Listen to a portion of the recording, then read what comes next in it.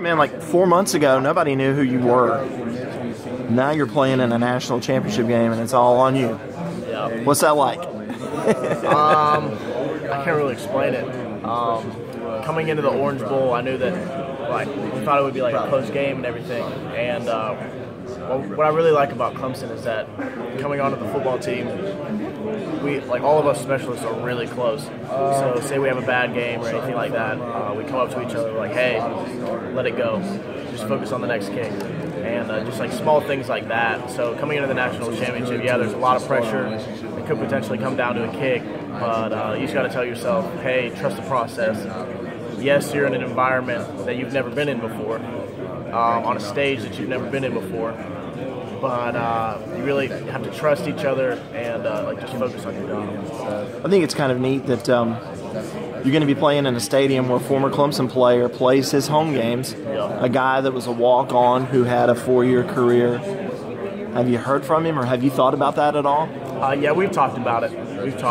We're going to speak with them in a little bit, just like, hey, what's it like? What's the wind do? Because it's like a partial dome. Yeah. It's like just small things like that, like how's the feel?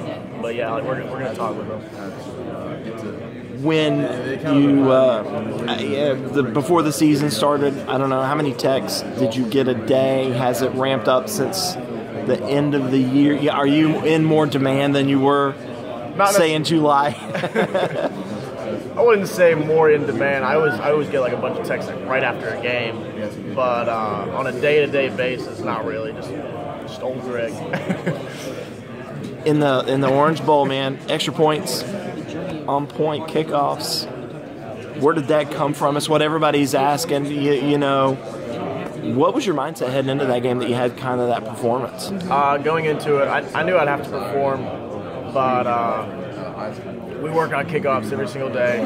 I've been trying to improve on the extra points just because I go out and randomly do that. But during the season, didn't go so well. But glad I could do that for the Orange Bowl. And just working on those, it's kind of like a mindset that you got to take care of. Kickoffs, it's really just working on them like every day, like I was saying. And for those ones, I was like, okay, you just got to put your leg into it. It was a little windy in Miami, and you're just like, okay, focus on the kick. Don't focus on anything else that's going on. Like, yeah, your adrenaline's going to be rushing, but it's really just focusing on what you know how to do. The first one went in, into the back of the end zone. Was that big? Did they give you confidence to say, yeah, I think I can, this will be... Absolutely. As soon as that first kick came off, I was like, relief was lifted off the shoulders. You could definitely say that. But yeah, right after that, I was like, okay, you got it, but focus on the next game. How big has Seth been to your success? Huge. Whenever I was first coming in for fall camp, say we wouldn't even have practice, Jim Brown and then Seth and I, we would meet up, and we'd be like, hey, let's just get a couple snaps and kicks and get the timing down, just small things like that. But not having to worry about a bad snap or not having to worry about a bad hold is a great feeling. Great feeling. You just go in there, you're like, okay, I trust the other guys. I'm just going to do my thing. Is Seth like a coach on the field? Because he's a coach's son. Yeah, you can definitely say that. Whenever we go out there, he always looks at me. And actually, what I was messing up with a little in the season was I just had to be smooth with my steps. So I told him, I'd be like, hey, tell me to be smooth with it. But he thinks it looks swaggy what I do. So anytime we go out there, he looks at me and is like, hey, be swaggy. So we get a little laugh and try loosens up the situation a little bit when you're on the field. But yeah.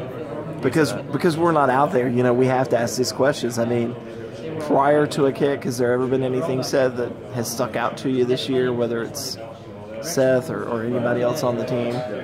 Not really. One thing that I've noticed that's a big difference between high school and college is that high school, the other people talk crap to you, whenever you're about to kick, but then coming up here, nobody says anything. You're like, sweet. All right, I'll just do me. That's awesome.